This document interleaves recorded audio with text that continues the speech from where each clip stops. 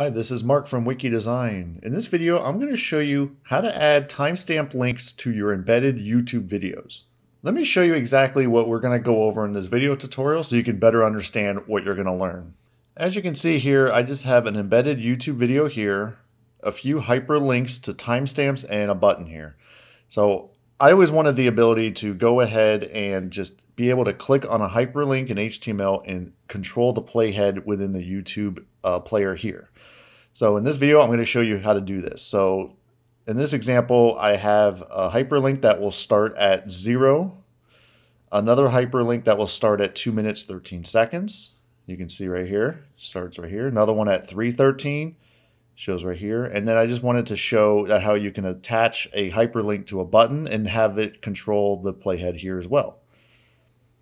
I wasn't sure how to pull this off, so I had to go ahead and start looking around on websites like Stack Overflow to get the code I needed. So I'm going to add this link in the description below so you can see exactly how I was able to pull this off. So I went in here, copied this code, and changed a few things here and there. So in this video tutorial, I'm going to show you exactly how I did this using this code right here. Now, before I continue, I just want to give you a warning that this is going to be more of an advanced tutorial, so you're going to need to know the basics of HTML, CSS, and JavaScript. Let's just jump right into it. So now I'm on the back end of the website, and I'm going to show you exactly how you can pull this off. Now, the great thing about this is you're not tied to just using WordPress or Elementor. You could take this code and add it to any type of website. So a static website, other CMSs, anything along those lines. Anywhere that you can have HTML, CSS, and JavaScript on a page, you can pull this off. So in this example, I just have 3 different widgets here inside of Elementor. To pull this off inside of Elementor or Gutenberg or anything like that, you need to make sure you're using an HTML widget, because this is going to hold together all of the JavaScript code, because WordPress is a CMS that likes to strip away JavaScript code unless you're using something like an HTML widget. So in this example, I have the main code up here, which is the player and all of this JavaScript code to make it work. Then below there, I just have a simple HTML hyperlinks using list and just regular hrefs here. And I just wanted to show that you can attach this functionality to a button as well down here. So I have another HTML widget. So that's how I have this example laid out, but you can use any sort of layout for this. As long as you have these hyperlinks on the same page as this HTML code up here, you'll be good to go.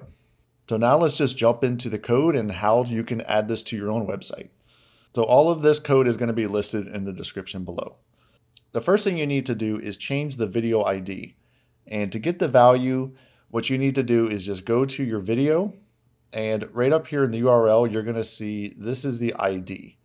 You could also go down here where it says share, and you can grab the ID right here. So just copy that and paste this into your video ID right here. The next thing you need to do is figure out where you want your timestamps to be.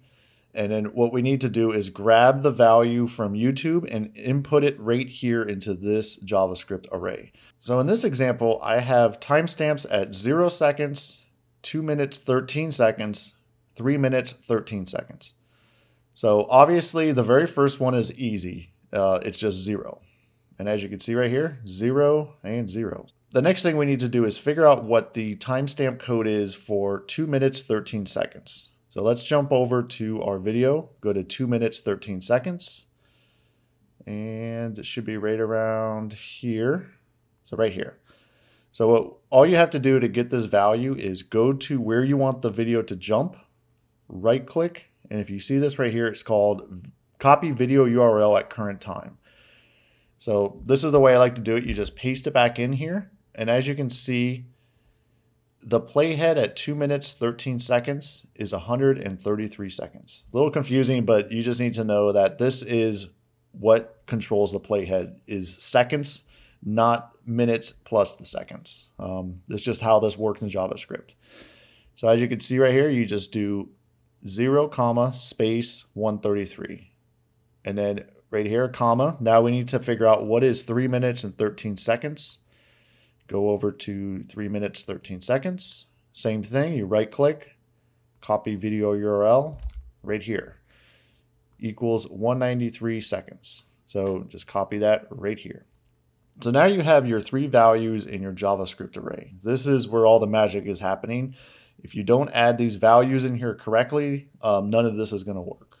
So now I'm going to show you how to apply the JavaScript that we just added to these hyperlinks. And I already have an example here, and I'm going to highlight this first code right here. So this is your href right here. And the only thing you need to change is right here where it says on-click set current time. It's to the array of 0. So if you go down here, you're going to see the next current time is 1. The next current time is 2. So to make sense of this, I'm going to go back into the JavaScript here. And this is the equivalent of your array at 0. This right here is 1. This right here is 2. So if I added a comma and another value, that would be 3. Then the comma, another value, that would be 4. So if you have timestamps that are 10 deep, you're going to have the 10 different values in here. So now let's go back to the hyperlink, make sure that you understand how this works. So set current time is 1, set current time is 2. And that's it. That's how you pull off these hyperlinks. So when you click here, it's going to play at the exact moment where we assigned it right here. So as you can see within the Elementor widget, you can actually test this. So it jumps to 313, jumps to 213, and goes back to 0. And to pull this off with a button, it's very similar. So let me go into this HTML widget. And instead of a regular href, you have just a normal HTML input code right here. So input type equals button. The value is this right here, 1 minute challenge. And then on here, on click, set current time 1. So with that 1 setting here, that is equivalent to right here, the 133. So if I wanted to change this to a 2, this will go to the timestamp of 313. So let me just make sure that works. And as you can see, it works right here. Just jump to 313, 213, and the 313. Now let's save this page and view it in the front end of the website. Make sure everything works correctly. I'll hit refresh here. And so this playhead should go to 0, 213, 313, and this should go to the 313 as well. Yeah, it looks like everything is working correctly. So you may have noticed I have a div here called responsive container. In this case, I have some custom CSS that will force the player to be responsive and in a 16:9 aspect ratio. And I'll add that CSS code in the description below as well. So you may need to add this CSS code to make your video responsive correctly. So you may not need this code, but I'll just add it anyways in case you don't have a responsive container. I hope this video was helpful on how to add timestamp links to your embedded YouTube videos. If this video has helped you out, give it a thumbs up, subscribe to this YouTube channel for more videos like this, and hit that bell to receive notifications when I release new videos like this. Thanks again. This is Mark from Wiki Design.